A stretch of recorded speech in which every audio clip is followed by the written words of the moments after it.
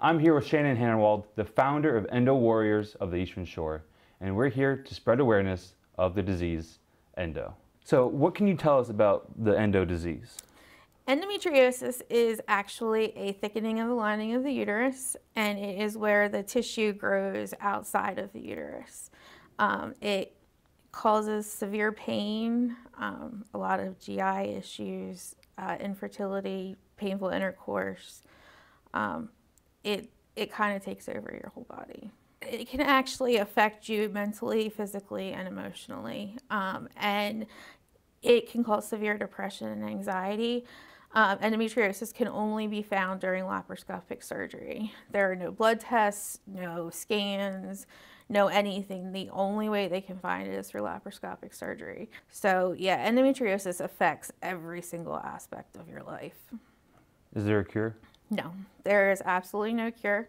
They have different treatments that you can have. A lot of doctors will tell you to have a hysterectomy. That does not cure endometriosis. Endometriosis can still grow on other organs. It has most recently been found on the brains and the lungs. Some doctors will put you on birth control or different hormones, and that can help slow down the growth, but it does not take it away. Heating pad is your best friend. A lot of women take pain medication. Everybody has different symptoms. Everybody has different specialists because it does affect so many different parts of your body. So everybody has kind of their own special treatment of how to help them deal with it. How can people help fight against the disease? How can people help? The biggest thing that people can do is talk about it. I know it's uncomfortable to talk about, but it's extremely important to talk about.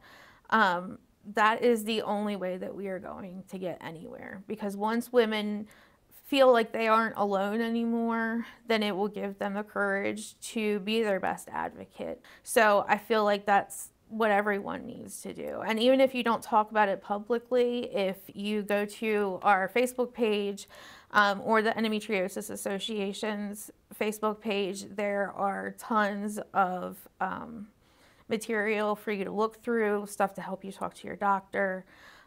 It's just very, very important to talk about it and kind of spread the awareness. It needs to be, whereas if I were to say to you, I have endometriosis, you would know what that is as much as you know what strep throat or an ear infection are. So that's my goal, is to make sure everyone knows what it is.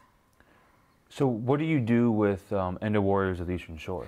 So what we started doing, I actually was going to just kind of start in Caroline County because that's where I lived when I started 3 years ago.